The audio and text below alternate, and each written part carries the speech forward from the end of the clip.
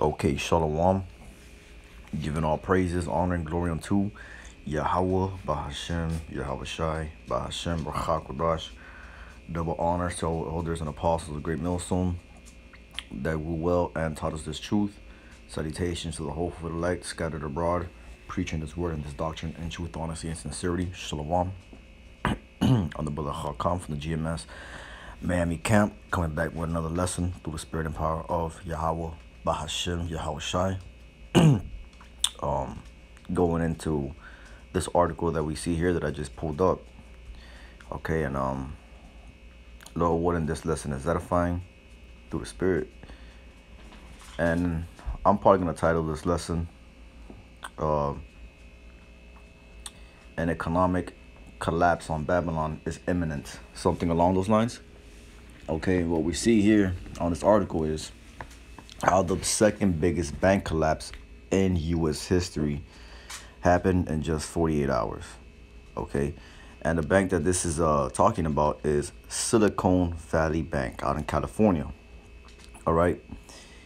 Now to the average peons out there, man, this might not be important, or it might not be interesting to them.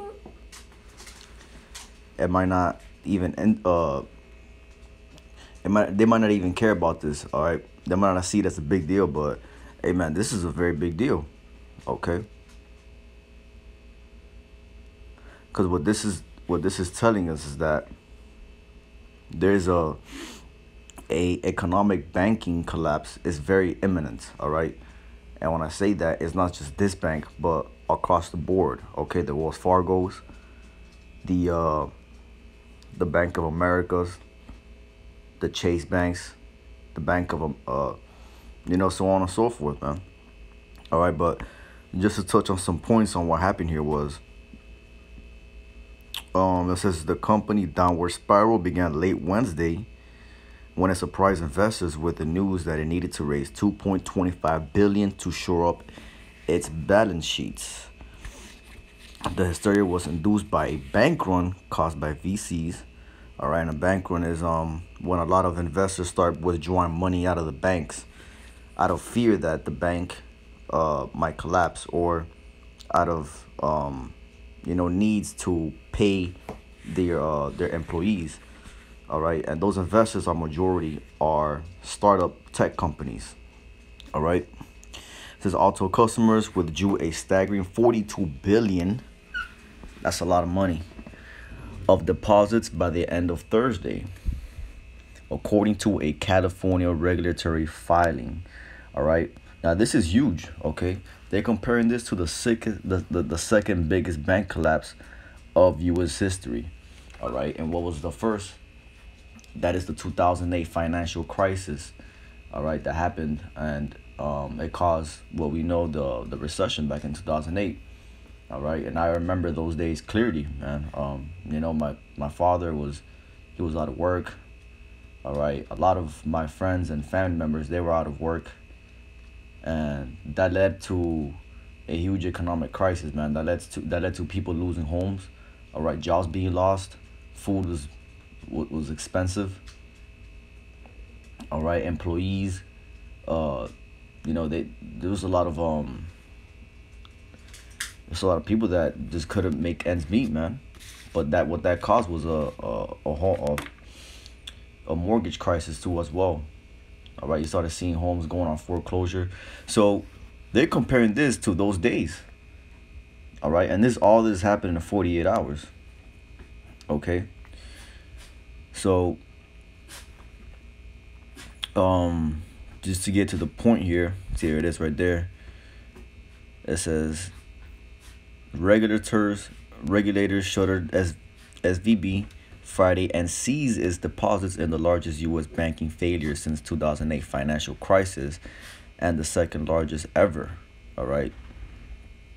So they're comparing it to the 2008 financial crisis, man. Okay, look at this right there. This is going to go down as one of those ultimate cases of an industry cutting off its nose off to spite its face. All right, so a lot of these customers in that bank, all right, Silicon Valley, if you might not be aware, That's where a lot of these tech startup companies invest their money in, so they could start growing. And that's how you got the Apples, all right, the Googles, the Amazon, so on and so forth, man. Because um, a lot of those companies, they use this bank, Silicon Valley Bank, all right, to make their to make their investments, to withdraw money. And what happened here was, since they took out so much money, it led the bank to go under a negative. I think it was like 2 billion negative. And when they sent that out, they needed they needed investors to put in 2 billion just to stay afloat. So what this caused was pretty much a collapse of the whole entire bank. All right. So the banks, man, the banks are starting to collapse. All right. So what we're seeing here is a financial collapse on the American complex, the American banking complex. All right. Babylon the Great, which is America, is officially starting to collapse little by little. And this is one of the biggest signs that we've seen already thus far, starting in the year 2023. All right. And we said it, man, through the spirit and power of Yahweh Shemel Shai, that post Passover, all right, which we're still in the Feast of Unleavened Bread, we're going to see some big things happen, man. All right. And this is just something small. All right. We understand that we're in the Lord's movie. All right. This is his will. But what we're seeing here, like I said, to the average person, to the average Joe out there, this not might be a big deal, but this is very, very crucial, because as the men of the Lord, we got to look at these things, man. All right. Because ultimately, what are we waiting for? All right. Waiting on that charagma. Okay. So these banks that collapse, man, this is something huge, and it's going to take and it's gonna actually cause a ripple effect on the economy. All right, when these tech startups aren't able to withdraw their money, all right, because only certain tech startup companies that have less than 250,000 are gonna be able to touch their money starting Monday. Okay, as per the FDIC, I believe. Um, what about those other companies that are gonna be able to touch their money? They're not gonna be able to pay their employees, and what is that gonna cause? That's gonna cause a huge loss of employees.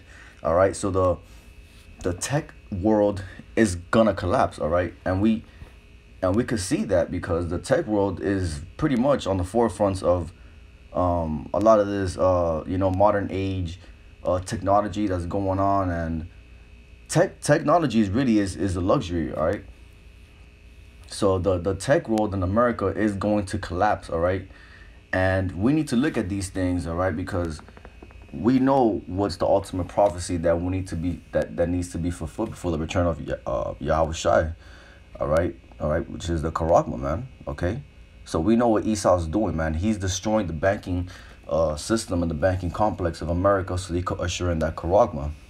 Okay, and a lot of these other camps, man, they might not be into this because, all right, it doesn't go according to their doctrine. But these things are huge because it's little breadcrumbs that we're seeing that's going to lead ultimately to the MOT to the B. Okay? Because we're not ignorant of what Satan is, Satan's devices. Let me get it here real quick. I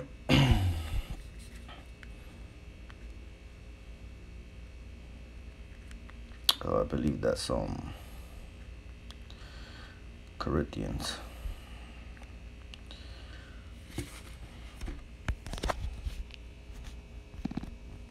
Oh, here it is. I got it here. This 2 Corinthians chapter 2, verse 11.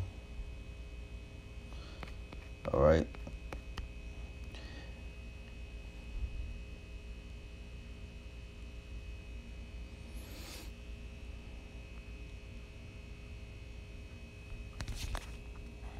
Okay, this is 2 Corinthians chapter 2, verse 11. Oh, hold on, Salakia. 2 Corinthians chapter 2, verse 11. Salakia.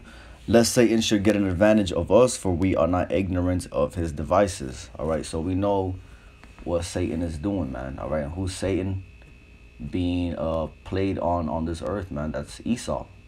All right, Esau, the so-called white man. We know what Esau's doing. All right, we see that he's trying to destroy the economy on America so he could usher in that charagma. All right. So we're not ignorant, man. All right. The 2/3 and some of these other Israelites, man, that all right, they this doesn't fall according to the doctrine. They're gonna be caught up out there, and they're gonna be confused, man. They're gonna be ignorant to Satan's devices. All right, but we know that all these is being set up to ultimately usher in that charagma. All right, which is gonna lead to what? To the second Esdras, the 15 chapter 15, the second Esdras chapter 16. All right, when there's not to be no work going on, in Egypt. All right, neighbors gonna be busting in the other neighbors' homes. All right, woman's gonna be being ravished. There's gonna be no food in the grocery stores. Okay, so this is huge, man. All right, back to the article. This is huge. Okay, this is the 15th largest bank in America, and officially collapsed. All right, and what is this going to cause other banks to collapse? Well, the article was saying that what happened was it was a bank run that caused this collapse. Too many people started withdrawing the money. All right. So what this tells us really is that if the American people start taking out money out of their accounts out of fear, all right, from the banks, that's gonna cause the banks to collapse, man. And what do we see that happen with Bank of America? All right, where a lot of money, a lot of customers with Bank of America, they started losing, or they pretty much lost, or their money disappeared out of their bank accounts. So imagine that happens again on Wells Fargo or Chase. All right, out of fear, a lot of these customers, they're gonna withdraw the money out of their banks. All right, and that's gonna cause a banking collapse. All right, like never before. Okay, and after this economic collapse on America, all right, there's no fixing America from here on out, man. America's going straight downhill. Okay, there's no fixing America. There's gonna be no laws that's gonna be passed to fix this. There's not gonna be no bailouts. Okay, because this empire, man, is through. All right, America's through, and we're seeing it right here happening in real time. Okay, Babylon the Great is collapsing, man. Babylon the Great is collapsing. And we're seeing it, all right, through also as well as the the supply chain system, all right, the logistics, all right, such as all these railroads being derailed, all right, eggs, just simple stuff as eggs, all right, they cost double now. Okay, the railroads are derailing, and there's a lot of chemicals that are being spilled out on America, on American soil. Okay, so little by little, we're seeing America getting hit with plagues, man. Okay, so hey, man, America is through. All right, the second biggest bank collapse in U.S. history happened in just 48 hours, man. All right, so hey, there's a lot more stuff ready to come to America. Let's get ready. All right, buckle in your seatbelts. All right, cause hey, man, this year's about to get hot, man, and we're seeing it play off with stuff like this. All right, because this is big. Okay. All right, now we just got to see all these other banks collapse, and then what? And then we're gonna get the MOTB. All right, they're gonna usher in the MOTB. All right, America's gonna get that mandatory they're gonna introduce that mandatory MOTB, man. So this is all playing a part for that. Okay, so with that, man, I want to give all praises, honor, and glory to Yahweh, Bahashim, Yahweh Shai, Bahashim, Rachak, Dash. Double honors to the elders and apostles of the great millstone of GMS that rule well and taught us this truth. Salutations to the whole for the light scattered abroad. Little one, this lesson was edifying. Shalom.